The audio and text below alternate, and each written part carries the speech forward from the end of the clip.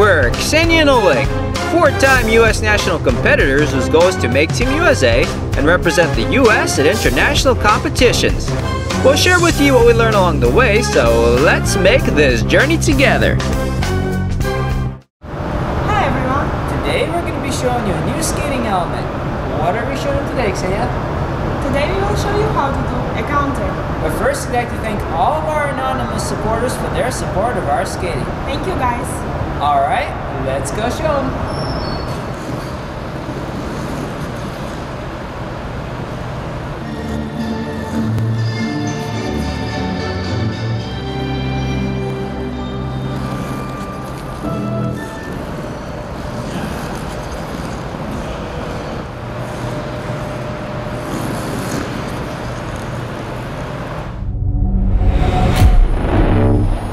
In order to be able to do counters properly, you have to be comfortable with your deep forward and backward, inside and outside edges.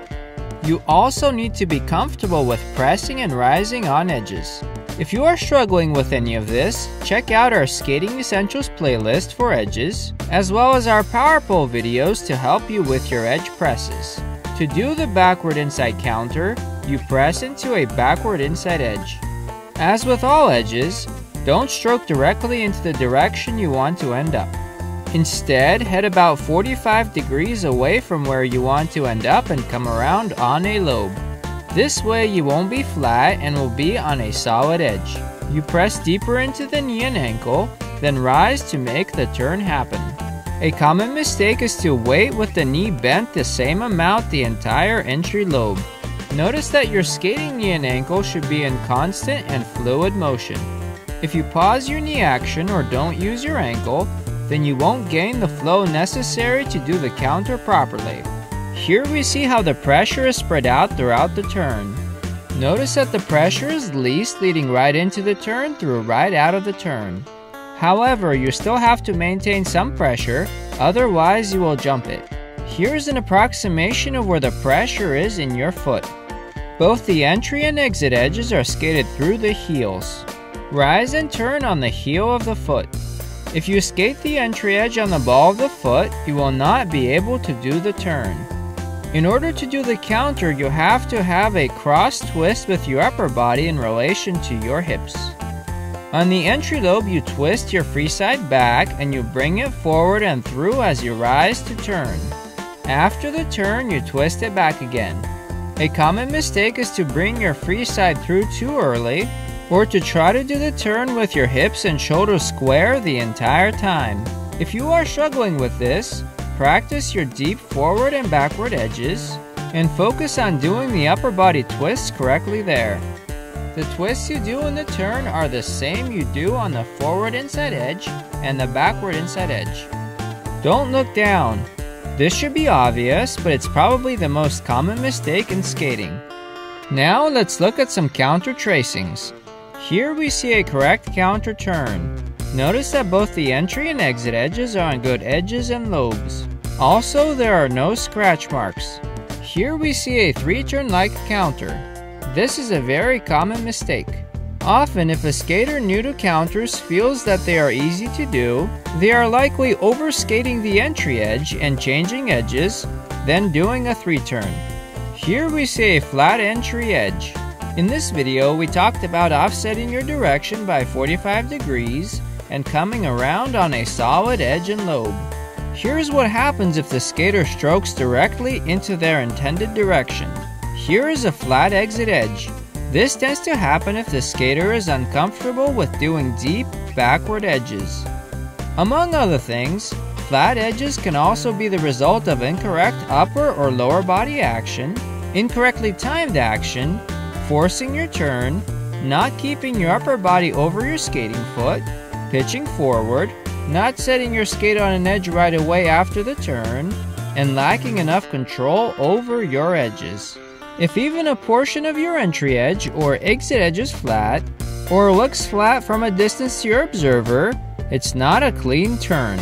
The fastest way to improve your counter is to feel exactly what it is that you are doing. Understand where the flaw is, and work on that flaw not just in the counter. For example, If you keep hitting your toe picks in the turn, odds are that you are doing it in other turns and are riding the ball of the foot in your skating. If you're having a problem with a turn, avoid finding an idiosyncratic way of doing it and not actually fixing the problem. So for example, even if you find a way of doing a counter on stiff knees, you won't unlock your counter's full potential. Also, avoid overanalyzing and instead feel what your body is doing. Today's skating tip is to get to the rink early so that you have time to properly warm up off ice. We will discuss warming up on ice in a future video. Warming up could include active stretching, a light jog, crunches, push-ups, balance exercises like doing a spiral off ice, and walking out your programs or dances off ice. The key here is to prepare your body for on-ice training. Skaters who warm up before getting on ice are able to be productive sooner and are less likely to get injured.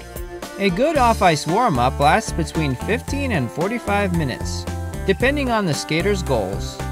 Warming up is especially important if you're getting on the ice for a very limited amount of time. So for example, if a skater has a 30-minute lesson and shows up to the rink 5 minutes before their lesson, they won't be very productive the first 15 minutes of their lesson or longer. Understand that before you'll be able to make any progress, you will warm up one way or another.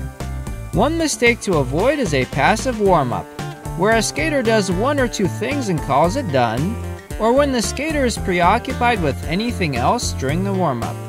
Warming up can't be treated as an afterthought. You have to plan for it in your schedule. Progress in skating is cumulative. It is the result of consistently and persistently doing things such as warming up off ice, then on ice, listening to your coaches, maintaining a good work ethic, handling setbacks well, training efficiently, pushing your limits, resisting fear and self-doubt, and not wasting time, to name a few. Hey everyone, we really hope you enjoyed the video. If you did, hit the like button and click on the subscribe for more videos. Alright, see ya next time!